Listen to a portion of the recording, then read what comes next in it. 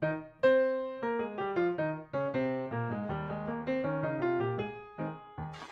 the 13th of May, 1884, which happens to be just 49 years ago this week, I was a student at the Ohio State University. Professor Mendenhall, a notable teacher, was a professor of physics.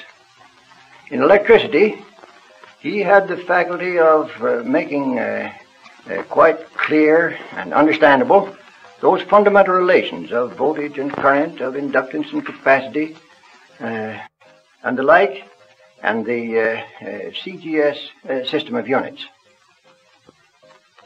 After graduating and taking my AB degree a year later, I remained for a time studying analytic mechanics and working in the electrical laboratory. And then I went to Johns Hopkins for a year and a half. A little later, the threatened receivership led to the dissolution of the school.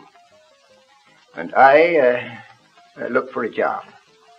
I visited my old friend Henry Humphrey at the Hoosick Tunnel, where he was trying to make 16 candle power incandescent lamps overcome the smoke of the locomotives. At the end of the tunnel, he showed me a little shack with engine and dynamo, which he said was the Westinghouse system of alternating current.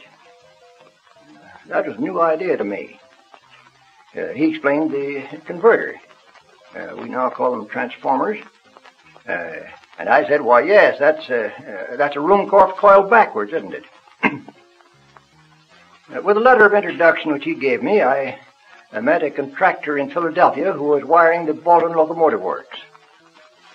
After an hour's argument, he tried to say goodbye pleasantly by suggesting that I work a week for nothing, and they would charge me nothing for the experience.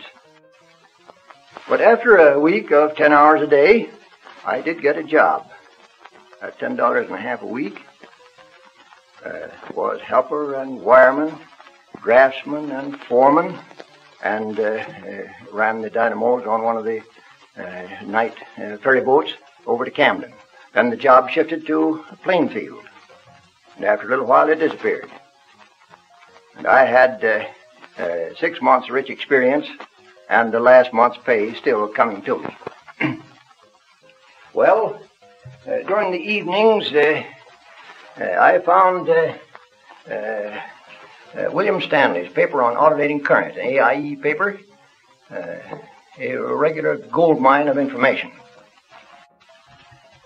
I visited Pittsburgh.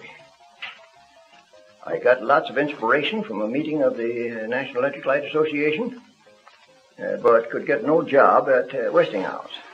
So I went on home in Ohio, conducted a correspondence, which I followed up by a visit to Pittsburgh.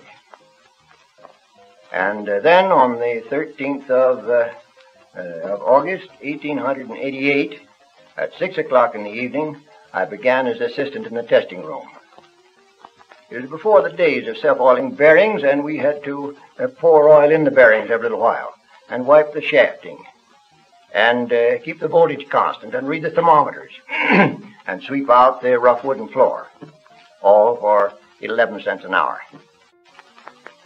Presently, I was transferred to the laboratory, where Schallenberger had just invented his meter, Stilwell his regulator, and Tesla was experimenting with induction motors.